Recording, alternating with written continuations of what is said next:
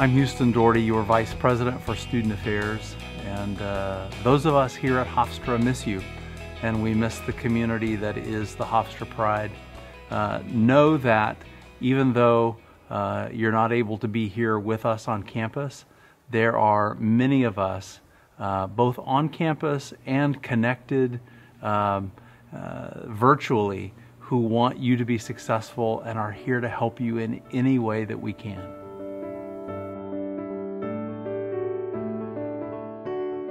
We have our Center for Academic Advising and our Center for Academic Excellence that are going to help you get through the things that you need for your coursework so that you can excel, so that you can learn, so that in this time you can have some semblance of normalcy in your academic pursuits. It's very important to us. Alongside that, we also will have our Student Health and Counseling Center to help you deal with what we're all dealing with, anxiety and concerns and all the issues that don't go away just because the campus goes virtual. Within my office, we have Student Advocacy and Prevention Awareness. It's a catch-all for you all.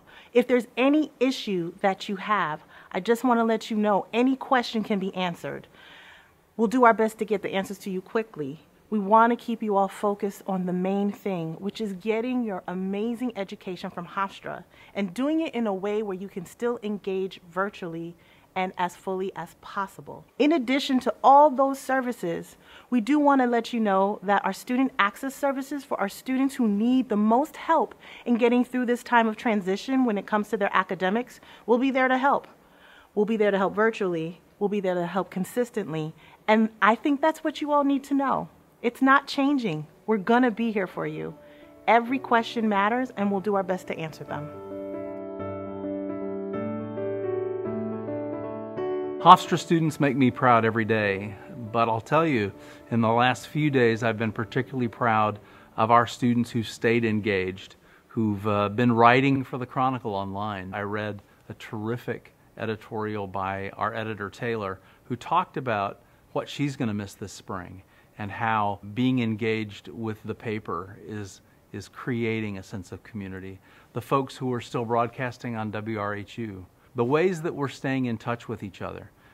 We really encourage you to follow student life on our social media. Encourage your families to follow parent and family programs in social media. Watch your Pride email, because that's the one way we know we can get important messages to you.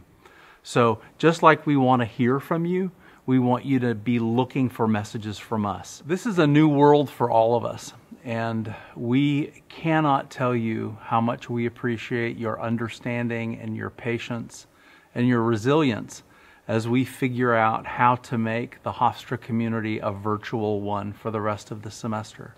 One of the things we love is being together, and we're going to have to figure out a new way of being together. So we appreciate you being patient with us as we figure out how to make that work best. Go Pride.